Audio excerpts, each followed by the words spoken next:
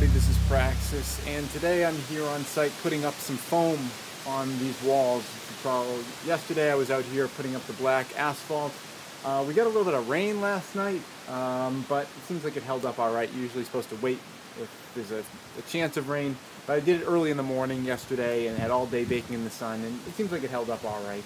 And this stuff here is in the greenhouse anyway, so it's not super critical. So anyway, I've been putting up foam today. The mirror image of this side back over there, I got the foam all up over on that side over here, but I chose to shoot the video here today to show that this area here, I've been able to make up most of this little run here with a bunch of the scrap that I've been accumulating from the build so far. And it takes a little bit longer to work with scrap and looks a little messier, but this is all going to get covered underneath the stucco work later. There's going to be wire lath on top of this. It's just going to get stuccoed over and buried. You're not going to see it. And, you know, in terms of the time, I've got the time because I'm still waiting for the contractors to get back to me. It's been kind of 2 weeks since they've shown up and done any of the site work.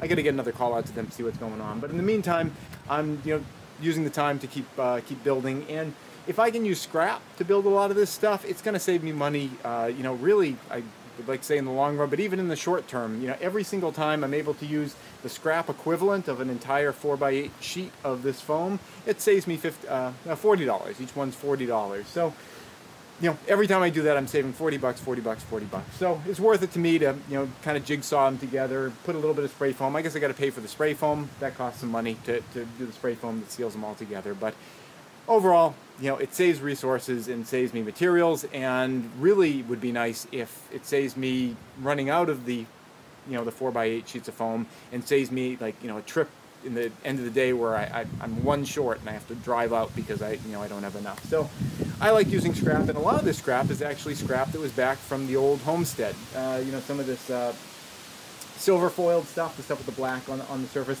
Now that stuff there was for the house walls. This isn't necessarily rated for below grade work, and I've got it going below grade, but this is in the greenhouse, and the greenhouse, there's going to be plants out here, but it's not going to be, getting monsoon rains or anything like that. So it doesn't bother me to bury that stuff in there and get some use out of it.